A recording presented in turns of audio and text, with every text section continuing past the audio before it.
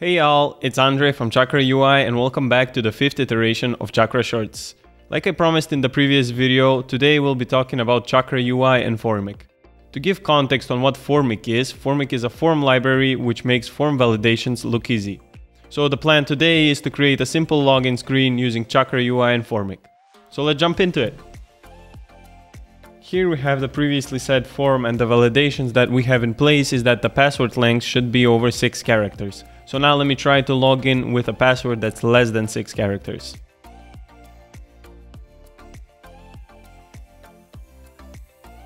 As you can see, an error is shown that the password length is less than 6 characters. So now let me try to enter a valid password.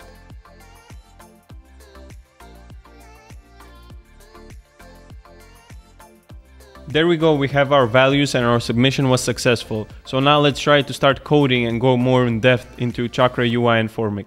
I have some starter code here. It is a flex element and a box element. The flex element has a gray background and the box has a white background with some padding.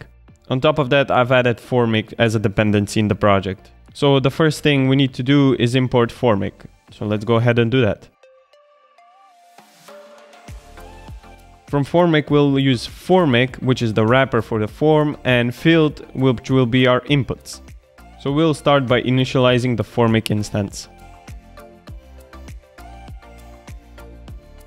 We'll have some initial values. Those will be email, password, and the remember me checkbox.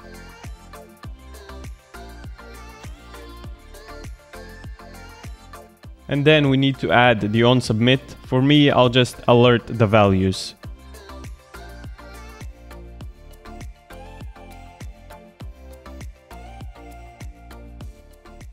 So we'll need some things from this Formik instance: the handle submit handler, the errors, and to check if the form has been focused, or as Formik calls it, touched.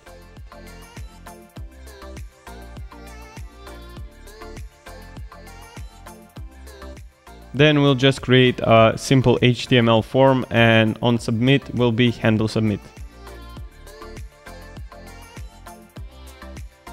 Then we'll use an element from Chakra UI which is called VStack or vertical stack, which is a flex with a direction of column. This is really good because we can manipulate the spacing between the elements really easily.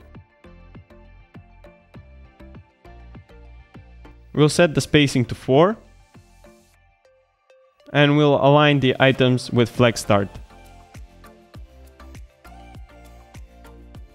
Then next up we have form control, which is a component from Chakra UI, and we can know if the input has errors or not.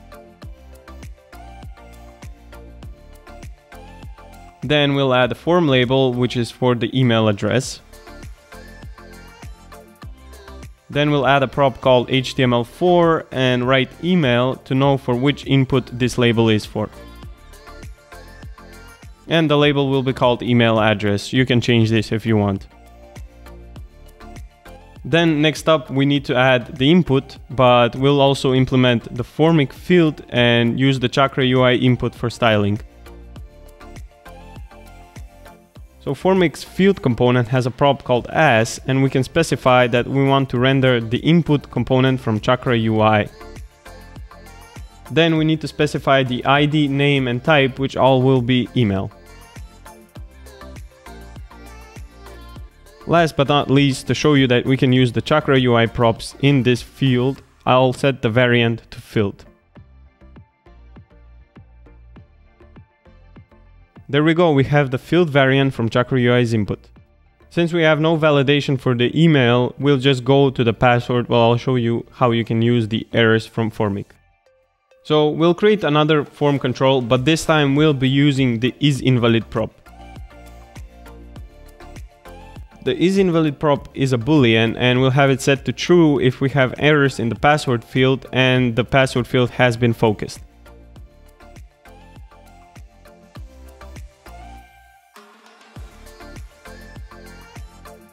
Next up, it will be the same as the previous form. We'll add a form label and a field.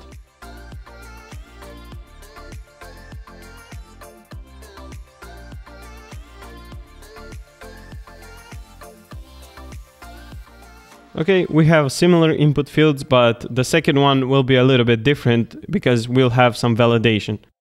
So the field component has a prop called validate, which returns an error. Here we can set custom validations like we have with the password characters.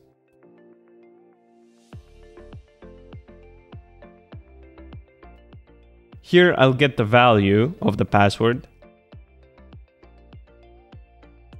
And here I'll say if the value length is 6 or less than 6, then I'll return an error.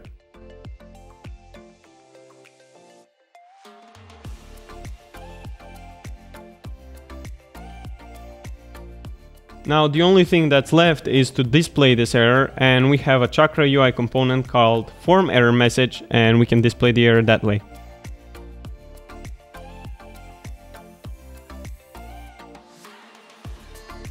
And the value we want to display is errors.password.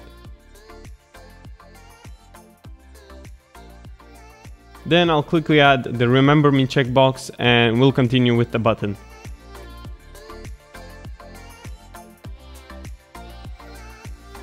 The checkbox will have an ID and a name of remember me and a color scheme of green.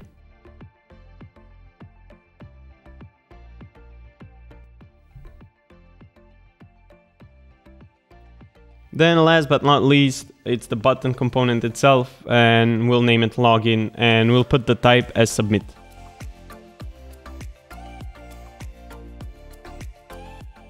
And the color scheme will be green and the width full.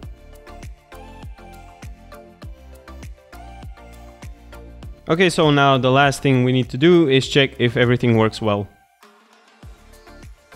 Firstly, I'll enter a password with less than 6 characters. And there we go, we have the error message. Now we can just fix this and enter a valid password. And if we click on login, we should see the values in the alert.